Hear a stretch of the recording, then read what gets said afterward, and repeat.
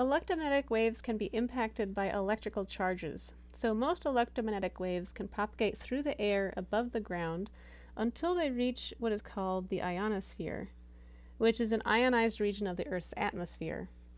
Ionized means that there are lots of free electrons and charged ions in that region of the atmosphere. As you can see here, the ionosphere has many layers to it. The characteristics of these layers depends on the time of day as well as solar conditions.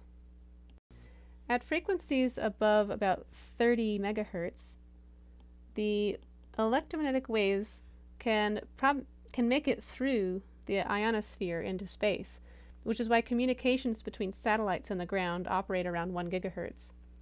However, below about 30 megahertz, the ionosphere starts to refract the electromagnetic waves to the point where they reflect back down to the Earth.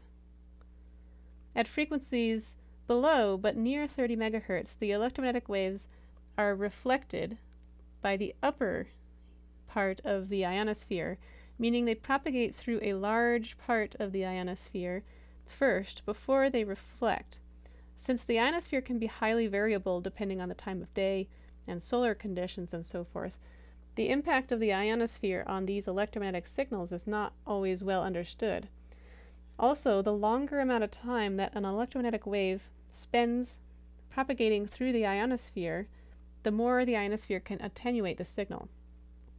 So, what if we lower the frequency even further, as we already imagined we might want to do for our geolocation system? It turns out that below about 100 kilohertz or so, the electromagnetic waves are reflected by the bottom side of the ionosphere. And since these waves don't propagate through very much of the ionosphere, they experience less attenuation than the higher frequencies. So let's consider a geolocation system that operates somewhere below 100 kilohertz.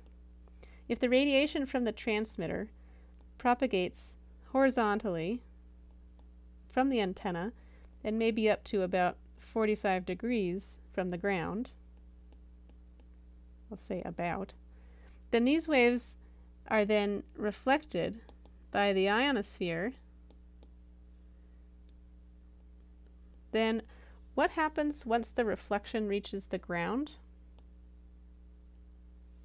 Assume the typical ground parameters are sigma is 0.01 and epsilon is epsilon naught times 15.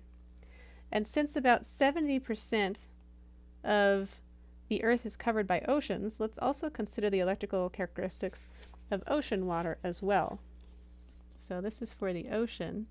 Sigma is about 3.3 and epsilon is about epsilon naught times 81.